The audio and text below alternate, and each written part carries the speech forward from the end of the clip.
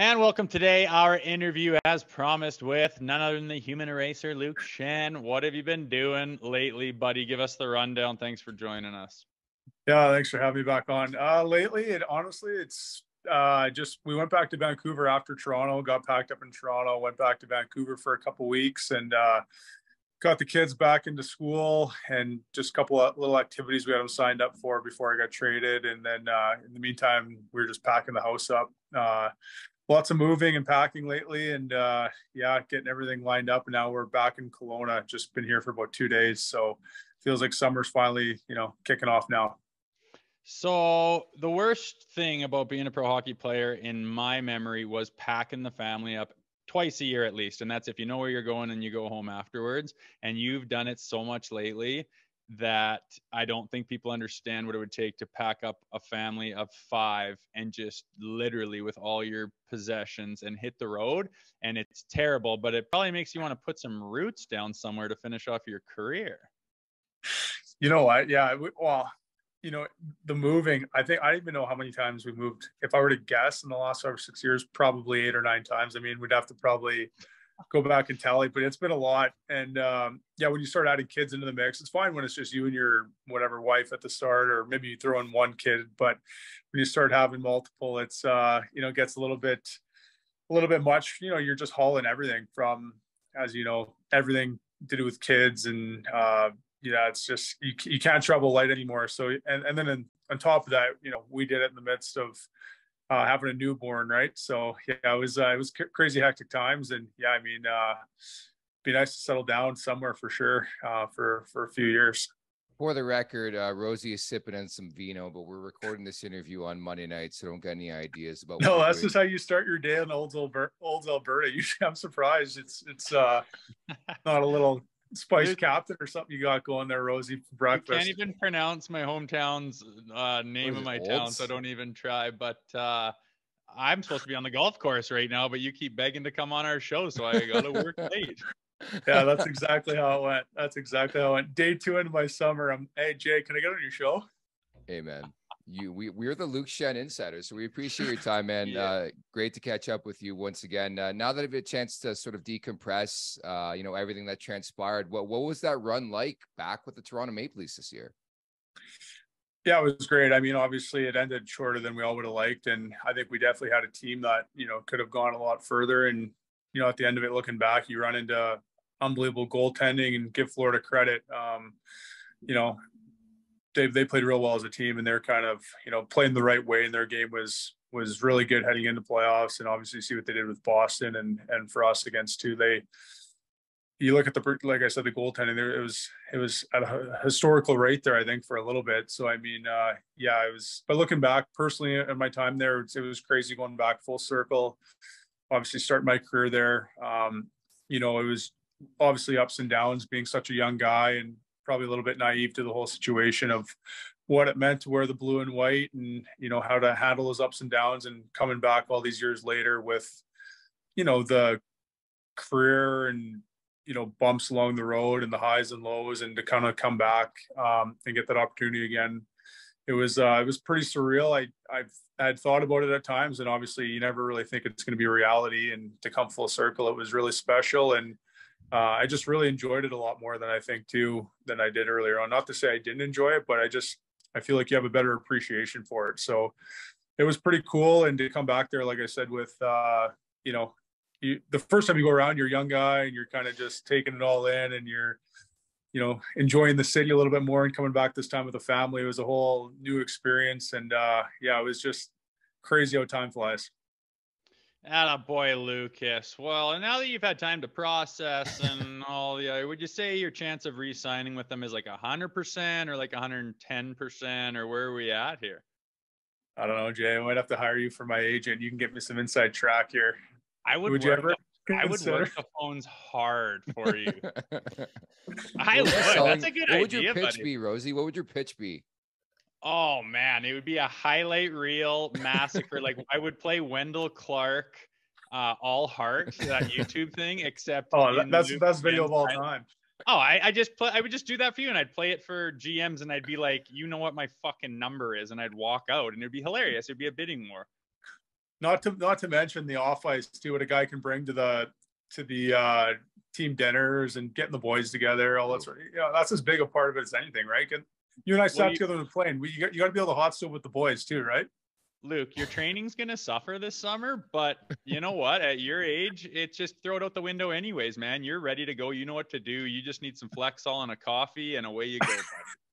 Yeah, no, I know that was your routine, right? So, yeah, no, actually, you're the king of getting on the foam roller and cracking your T-spine. I know that you throw that into the mix with your coffee. If I loosen up those SI joints, look the fuck out. It's funny. It's funny we have you on, Schenner, because we had Brian Burke on last week, and he, I don't know how the interview ended. It was really, really bizarre. And Rosie had no clue what he said, and I had no clue what he said. What did he say, Rosie? Have we figured that out yet? Oh, Burke's the man. Oh, he's so awesome, man. Then he said something that I know was fucking something about oxygen. I couldn't hear you. Get him the oxygen or something. Fuck. But we couldn't hear it very good. And then he kind of just chuckled and like hit end. And we're like, what did he say? But we'll figure it out. Man, Berkey, I mean, obviously, he was so good to me. I mean, he signed me back in the day and he traded me, but we've always kept in touch and we've always, texted, and every time, I'd go into an opposing building or he'd be on the road, we'd always make sure he'd go over and say hello. And, I don't know. It was crazy when I was in Toronto there and I did that Luke's Troops. We went to Afghanistan together, and it was him and I, and it was Bubbles from Trailer Park Boys and Rick Mercer, like the Rick Mercer Report, and who else? Lisa LaFlamme from like CTV The National and stuff. We went over to Afghanistan on Canada Day, and I had no idea what to expect. He had been over there before, but it was over there, and it was July 1st, obviously, and he was the GM of the Leafs, so he was just working the phone all the time, like with the time change, everything too. And the way it was set up, we were staying like on base there, and we were pretty much sharing like this little room. Like I think it was like 2 little bunk beds in there. It was just me and Berkey. We were just it was so funny. Top bunk. Yeah, exactly. But no, he was so like, I just remember that, and I remember being like, how, it was just like a wild situation. I look back at it, I'm like, how the hell did I end up, taking part in that? And just, Berkey, he's the all-time storyteller. Everyone, loves to hear what he has to say. And I'm sure he's always a great interview when you get him on. Hey, you always seem to be tight with some of these GMs, and sorry to interrupt, Rosie. Well, Berkey, Kyle Dubas, you're a foodie. I got to ask you this. So you're a foodie. What restaurant would you recommend? What kind of cuisine would you recommend to watch that whole saga unfold with Brendan Shanahan and Kyle Dubas? What would you eat? Popcorn or something else? Oh my gosh.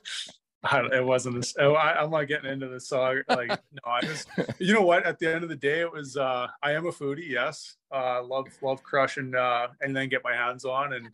But no, at the end of the day, hockey's one side of it and business is another side of things. And, obviously from a management standpoint, coach's standpoint, player standpoint, you always, you always think of the on ice thing. And at the end of the day, it's on ice and it's off ice. So as players, we obviously don't know what happened behind the scenes there, but obviously Kyle's a great hockey guy, and so is Shanny. They're both have elite positions in the league and have been around a long time because of how smart they are and how good they are, thick in the game and leaders. So that's what I'll say on that. And, Anyway, Luke, good stuff. We're gonna go out there. Yeah, I can't bury myself in that one. Good try though, Nick. Thank you. Why would you? But Luke, in all honesty, being in the position that you're in, coming off a spot where, presumably things went pretty well for you personally, do you allow yourself to start thinking about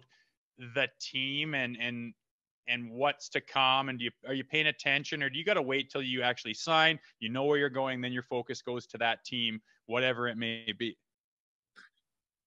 I mean, like after the season, you always reflect and like think, what you could have done differently, what you liked about your game, what you didn't like, and kind of, for me, I have a hard time.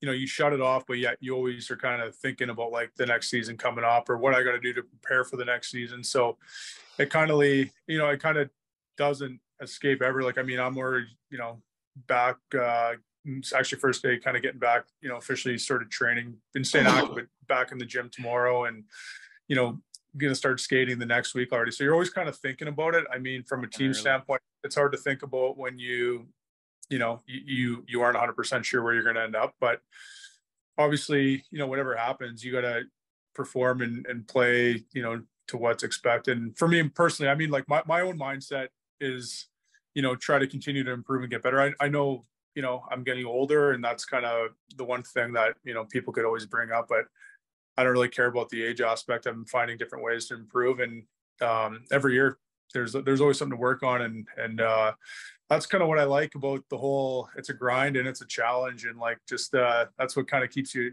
driven. And as soon as you lose that, I think is probably when it goes stale and probably when it's time to hang them up. So personally, I think Rosie would be a terrible agent, but my sell point would be, look at what I did with Quinn fucking Hughes. Look what I did with Morgan Riley, dude. Like I'll admit it. Like I was really, really impressed. They whipped you guys together in the postseason. You brought the best out of him. He brought the best out of you. And it was a perfect combo. Like that would be my sell point. So I want to ask you, behind the scenes at this point in your career, what are you looking for? What will be some of like the determining factors if you get to market around free agency and you try to decide your future here with your family?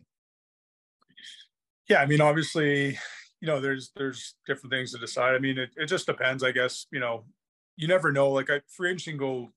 I've been on the other side of it too, where it's a little bit quiet at free agency, and you think that it's going to be a little bit more glamorous than it is. There's a certain amount of guys in the league that I think do pretty well, and the big top end guys put up the big numbers, and then there's some other guys that are kind of waiting to see what happens and see how things shake out. So I don't want to get too comfortable and say, I